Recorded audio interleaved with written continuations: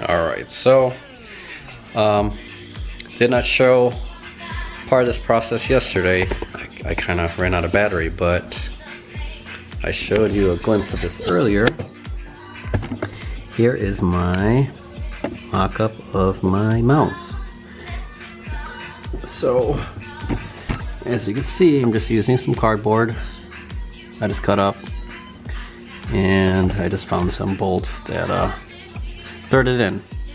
And this is a 13B mount, which is pretty standard.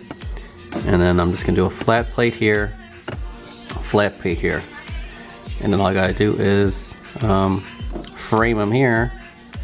So again, just kind of like a 90 degree, obviously less than 90 degrees. Yeah, so gonna be on the outside here. Probably gotta extend it outside there, and you know, maybe even inside here. This one is a little bit further away. Other one is very, very close. So this definitely has a lot more distance. I have a lot of room to play with, so I don't have to be too picky. Most people that would be doing swaps, particularly not on this type of chassis, what a lot of people run into is the steering shaft. Luckily on the Rx7 FC, it hugs pretty tight against the frame rail, so it doesn't get in the way of stuff here. So a lot of room. The only thing that's going to be here is going to be the starter, the coolant pipe that goes to the radiator, and then the S2000 manifold. So definitely nice to have some room.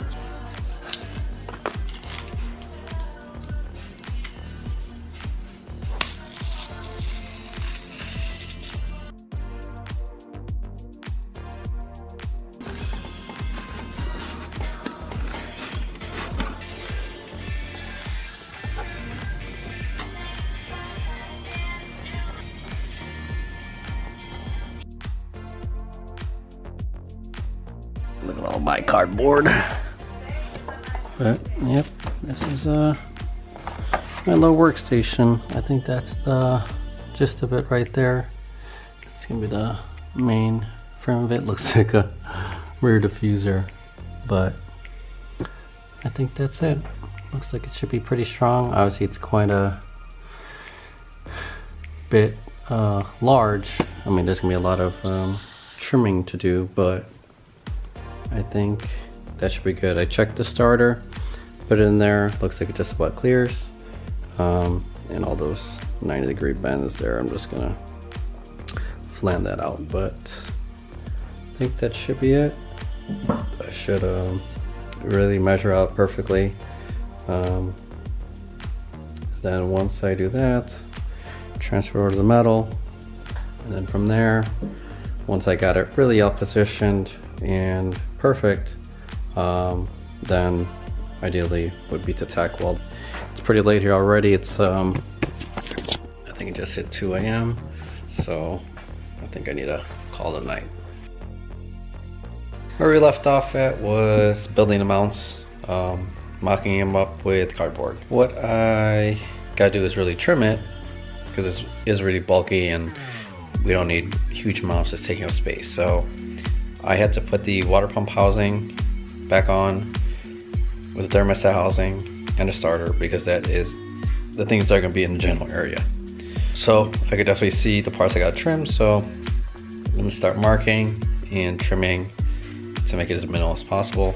Then I can start copying it over to become templates for the steel plates I have. So again, starter's on, thermostat housing is on. So you can definitely see when I had it diffuser looking with the braces right there, those are going to be in the way. So I definitely will have to kind of trim and loop underneath and stuff like that. So let's get at it.